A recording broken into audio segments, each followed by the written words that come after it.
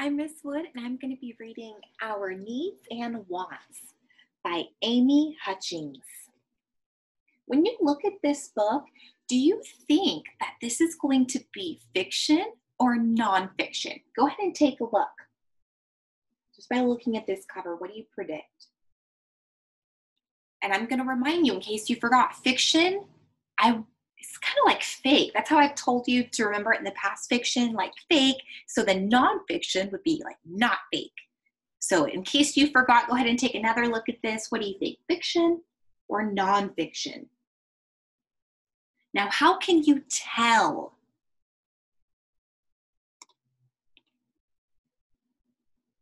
All right. So if you said that this book is nonfiction, then you're correct.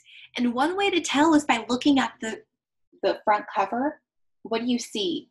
Does it look like somebody painted a picture, or is it a photograph taken with the camera? It's a photograph taken with the camera. So usually that lets us know that it's going to be nonfiction. Not always, but most of the time it's going to be a nonfiction story if you see a photograph. Now, this book, it's a little different than the books we read in the classroom because this has a table of contents, and that lets us know where we can find the different chapters.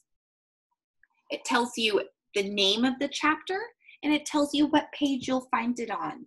So for example, chapter 1 says, what are our needs? And you would find that on page 6. So if I wanted to, I would just turn to page 6, and there it is.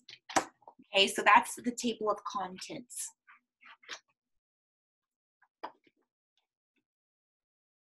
Now in the beginning, they have some words for us to think about. I'm going to show you the pictures first, and then I can read it to you. Okay, so this says afford. She can afford to buy something for $3. Next, it says choices. We make choices every day. Needs. Needs are things that we must have to live. Save. People can save money in a bank. Shelter. A mobile home is a type of shelter. Wants. Wants are things we may like but do not need. And so they're telling us about these words in the beginning because we're going to see them later on in this story or in this book. So they wanted us to know before we started reading. Now this is an introduction, so they're going to give us a little bit of information in the beginning of the book. Introduction. We all have needs and wants. Needs are the things that all people must have to stay alive or survive. Wants are the things that we may like to have, but we do not need. We can live without them. Go ahead and take a look over here. Do you see needs?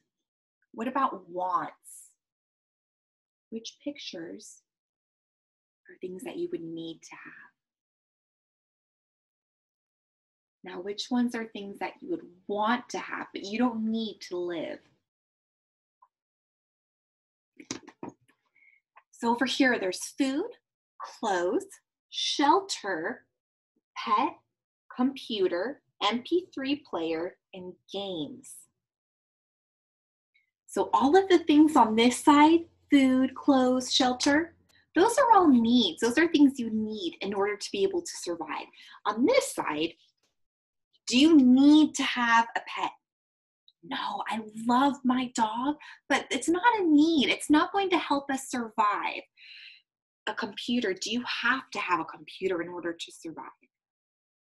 No, you don't have to have a computer. That's just a want. Do you need water to live?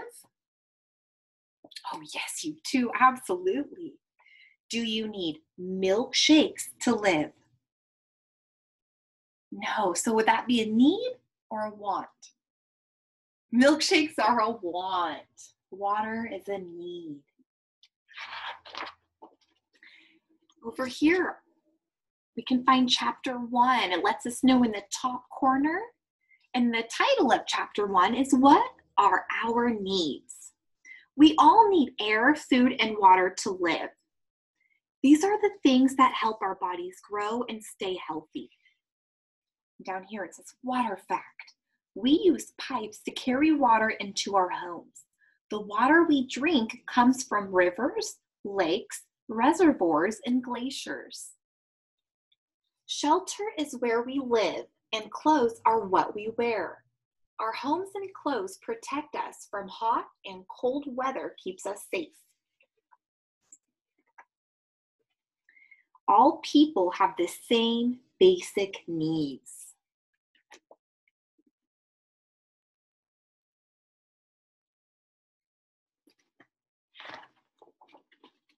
All right, take a look up here. What chapter do you see now? Chapter 2. What are our wants? Wants are the things we like but do not need to survive. Wants are things that make life easier or more fun. Down here it says compare and contrast. The author uses the word but to contrast between wants and needs. People want many different things like computers, pets, bicycles, and trips to the amusement park. What are some things you want? Go ahead and think about it. What's something that you want? I would like a boat and a dirt bike. Are those things I need? No, it was the want. So they're things I would like to have, but I don't need it to survive. It says, think about it. Cupcakes are a type of food, but we do not need them to live. Are they a want or a need? They're a want. How are wants different from needs? Go ahead and think about that. How are wants different from needs? What is a want? Is it something that you have to survive? No. What about a need? What does that mean? Need. Do you have to have that to survive?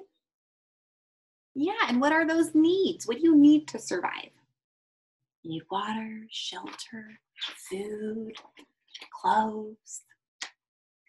What chapter are we on now? Go ahead and take a look. Chapter 3. How do we meet our needs and wants? People work to meet their needs and wants. People grow food to eat. They make clothes and build homes to live in. People must make and grow goods to use, sell, or trade. People also work at jobs to earn money. People use the money they earn to pay for the things they need and want. And over here it says helping others. Some people don't have enough money to buy all the things they need. How can we help these people? Go ahead and think about it. How could you help someone who doesn't have enough? They don't have all of their needs met. What could you do? Well, if you have extra clothes at home, you could donate clothes to people that don't have enough. Or if you have extra food, like canned goods, canned foods are usually pretty good to donate to people. So those are a couple things you could do. People use money to buy things they need or want.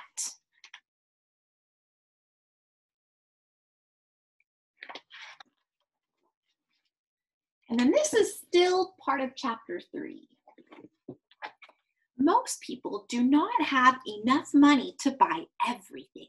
They cannot afford all the things they need and want, so they have to make choices. The price or cost of things can affect what people choose to buy. So over here, what are they looking at? Tomatoes. And over here, it looks like there's some that are $2, and back there's some that cost $1. So even though they're both tomatoes, the price or the cost can affect what they choose to buy. So maybe they're running low on money. If they're running low on money, do you think they're going to spend $2 on a tomato when they can get one for $1?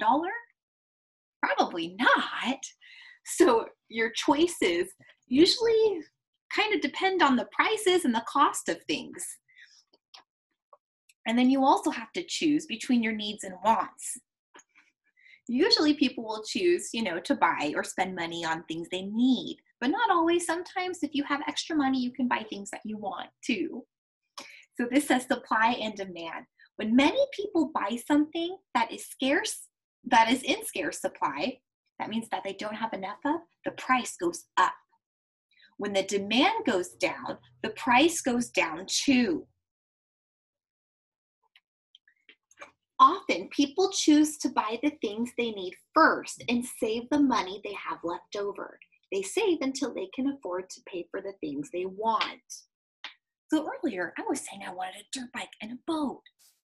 So if I saved some of my leftover money, I would be able to buy some of those things I want, but I would have to save a lot. What about you? What would you like to save money on? Or for, I'm sorry, what would you like to save money for? Think about it. All right, now you have a goal. So go ahead and try to start saving money. Maybe you can work around the house. Or maybe it might take a little bit of time because things are a little bit tricky right now as far as money goes, because some of our parents aren't able to work right now. But maybe when things start getting better for us, we could start saving money then. It doesn't have to be right now, but as soon as you're able to, you can start trying to save some money. This boy will save his money. What is he putting his money in? What do we call those? A piggy bank. Now, this is a conclusion. So it's pretty much going to be everything that we've already talked about. They're just going to sum it up for us. We'll talk about a little of it again. We all have needs and wants. Needs are the things we must have to live. Wants are things we do not need to survive. Does it sound familiar? Each day we choose between our needs and wants. By working and saving, we can meet most of our needs and wants. Over here we have the needs. What are those? What do you see? Clothes, food, water. And on this side, there are wants. What do you see on that side? Teddy bear. Oh, I'm sorry. Wrong order. Pet, games, teddy bear.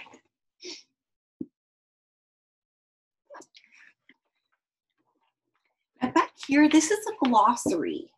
So these are going to be some of the words that were in bold. They just tell us what they mean. So I'll go over a couple of them. And you know what? We might have heard some of these words in the beginning. So afford, that's to have enough money to pay for something. Choices, decisions we make. Needs are things we must have to live. Save means to not spend, to keep.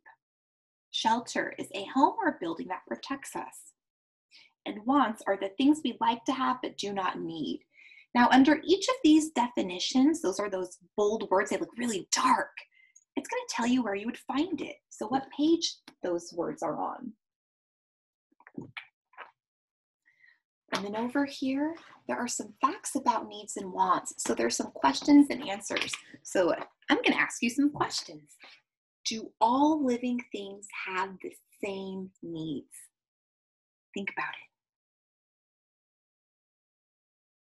And here's the answer. No, all living things do not have the same exact needs. While all living things need light, air, water, and space to grow, animals and humans also require shelter. But plants and animals don't need clothes. Wouldn't that be pretty silly if they did? Oh no. So you know what? We don't all have the same needs. We all have needs, but they're not the exact same.